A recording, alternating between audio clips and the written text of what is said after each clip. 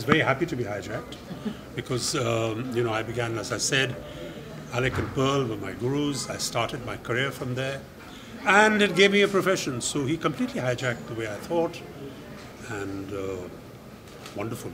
I'd like to be hijacked again. But there is no AlyquePadamsee now, so there you are. But yeah. He called me and he said, I didn't know you could sing so well.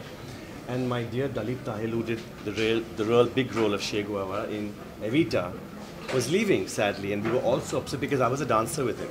And it was the start. Sweet. Suddenly, I had to go and fill his role. And it was difficult, but I was just telling him I managed and I did a decent job. But, You did a very good job. Thank you. So, but the thing was that the most beautiful part about Alec was that he was like a father to me. He literally, I promise you, I've heard him scream, shout, go berserk. But with me, he was like a small sweetie pie, like a daddy. So he really, for some reason, and cabaret, the way he made me do cabaret, he allowed me to fly. He didn't say, okay, you don't do it this way, you don't do it that way. No, say it like that. No, I would do, and he would say, okay, now just tweak this. So he was just a really good director. He didn't put stuff in your head and do that. He was fantastic. So he was like a father to me, literally. And that's why today, he always told me, when he saw my show, Selkood, recently, he said, before he passed away, he said that, Shiamak, you really have imbibed everything from me and you've brought it forward. So I was very grateful to hear that from him.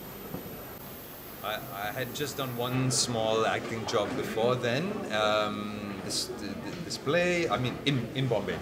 And I actually had a job, and I think my uncle got in touch with you, Ryle, and you put me in touch with your dad saying that, they're doing Death of a Salesman, would I like to be a part of it? And so I got cast in my first big production here, was with Alec.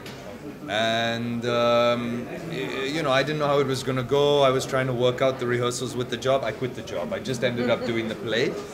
And he was the first person to put me on a billboard. And it it changes how you view yourself and where you want to go as well. So big props to Mr. Padamsee, and I'll always be indebted for that first big opportunity. It's out there, people are buying it, people are loving it.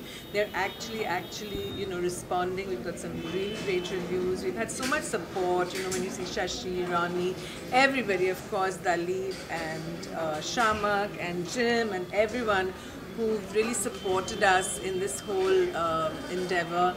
It's been tough, it really has, but I think Dad's voice needs to be heard. He's got some great ideas, totally radical at first, but I think once you, spend some time with it, you really figure out that it makes a lot of sense. So go out and buy the book. Alec completely hijacked my mind. He didn't just hijack my mind. I think he gave me permission to breathe again. There were so many things that were going on in my mind, things about being a woman, being in business, being divorced, being a single mother. I had all these, I think, thoughts in my head about how I couldn't do things. And he just came along and he was like, darling, of course you can. And he was, like Shiamak says, he was like a godfather to me. So how did he hijack my mind? He gave me the space to really critically question why we do what we do, and to actually realize we can make a change. We don't have to follow everything that's been done in the past. And that's what we're trying to do with the book.